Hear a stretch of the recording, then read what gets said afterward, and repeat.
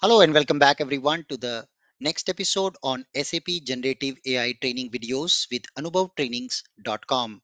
In this series of videos, we are just covering an overview of SAP Generative AI capabilities. So far in the last episode, we talked about the concept of creating a simple chatbot application using Python language. We have not done anything related to AI yet. Now, before you venture into the serious AI implementation with large language model, we need to understand basics of machine learning. So today's video is an overview video. It's not a main video. It's not a complete learning, but it's an overview video to give you an perspective of what is machine learning. How do you determine the accuracy of a machine learning with mathematical formulas in case of real-time implementation? Then we will talk about our use case for machine learning, which we have taken in our main generative AI training course with Anubhav trainings. And then final output, how does it look like? A bot which will help you to predict the heart disease based on different parameters of a incoming patient. And it's all going to happen in BTP with plain Python and implementation of machine learning algorithm. So let's get started this overview video with introduction to machine learning. So machine learning is a field of study. Field of study means it is still growing. It is still in the process of growth stage. So it's a field of study that gives computer an ability to learn by itself. It's a very famous quote these days that humans are enjoying and machines are learning, right? So we are giving computers an ability to learn by itself over the time based on the business critical data without being programmed explicitly. Let me give you a simple example. So the last week I was watching couple of horror movies on internet on my Netflix platform subscription. So this weekend when I opened the Netflix was suggesting me lot of horror movies to watch like Conjuring and The Grudge. So why is that Netflix did that? How come Netflix is able to recommend me my choice of movies? Yes. So that is also a machine learning algorithm, an ability where computer learn based on the pattern, based on the patterns, based on the previous data and previous actions performed by user or by the data. So based on that, computers in the future will be able to produce similar results. So in the past, we used to give data and program to the computer and computer give the output. But now in today's world, we will only give the data and the expected outcome, yes, to the computer. And what computer does? It will propose a program. It will propose a program. So we just going to give input and output. What is my expected output? And computer will generate the program. We call this generated program as a machine learning model, yeah, or machine learning model or predictive model. So remember this term, predictive model or machine learning model. In Python, this is represented using a special file type called pkl. Yeah, python Python, in Python it's called pkl file. So that is what it represents. So basically our goal will be to produce a pkl file. So when you apply machine learning, you get this kind of a plot, and then you will apply another algorithm, you get this kind of a plot.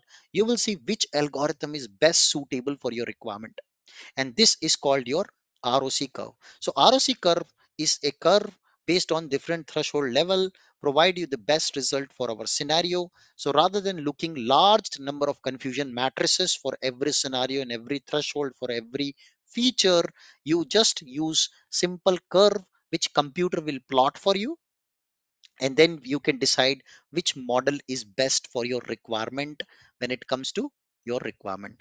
And then again you have AUC, area under curve.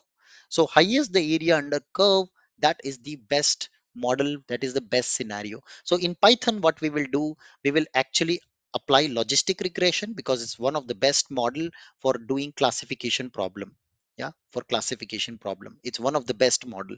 And then we will drive out confusion matrix AUC and ROC curve using Python, and then we will be able to use that model for our use case. So that is how exactly the model accuracy and model results are predicted using machine learning. I have explained you all the maths, all the computation behind the scene, what computer does when you use machine learning with example of logistic regression and heart patient.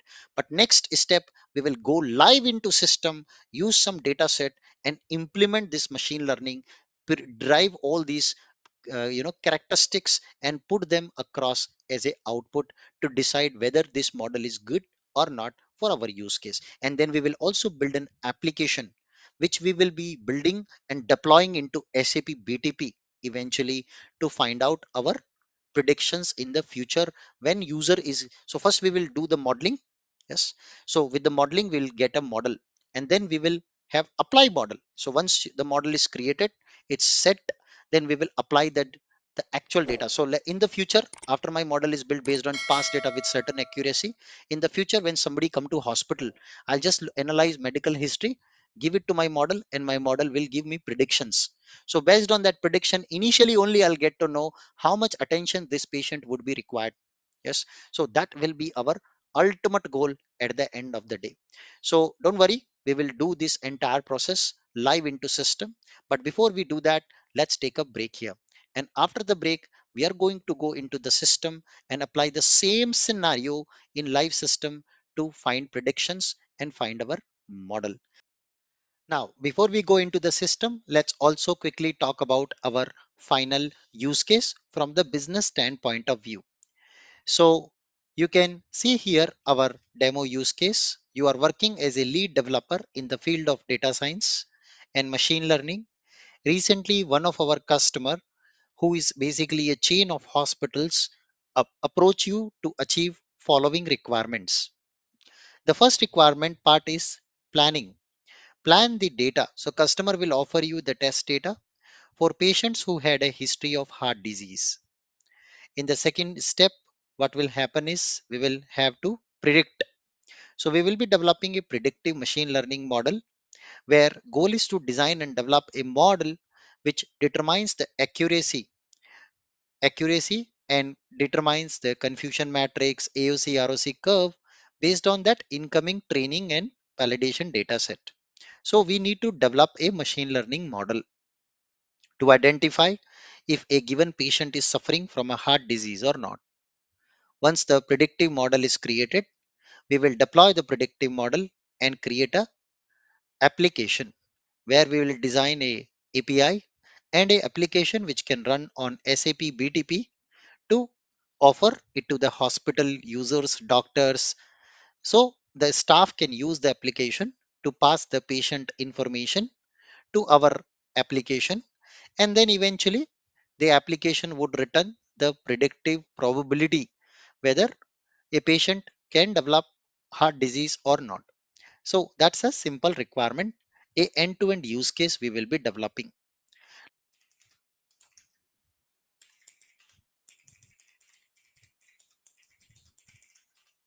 Start my application, and now we get a patient name also. So let's say Rebecca, and this test data what we already have there. I click on predict button and we should get the prediction then. So you can see prediction result, patient name, Rebecca, age 30, medium risk, probability 41%. She doesn't have a heart disease for sure. Yes, that is our prediction result. Now, if you can see it's a medium risk, orange color. Now, if I increase the smoker value, the chronic disease value, diabetic also, alcoholic also, and age is above, let's say 65. Yeah, and weight is 120, obese. So obviously high risks. So I predict is triggering, and you can see the risk level has increased to red. So this is kind of a easy UI. You can give it to the hospital team, where they can feed in the data of a incoming patient immediately, and the model, our machine learning capability, the model can predict the value and then give them an indication whether this patient have high tendency to being a heart patient. So we treat them with utmost urgency. So that could be really life saving for people, for hospital also. They can, utilize this real time application for their use case. So that is how we can design and develop our first ML use case end to end in the live system and leverage it. With that, thank you so much for watching this video with me today. If you feel this content is helping you, kindly subscribe and share this channel in the WhatsApp group of your company teams. And I hope to see you in my next episode. Happy learning. Till then, goodbye and see you again.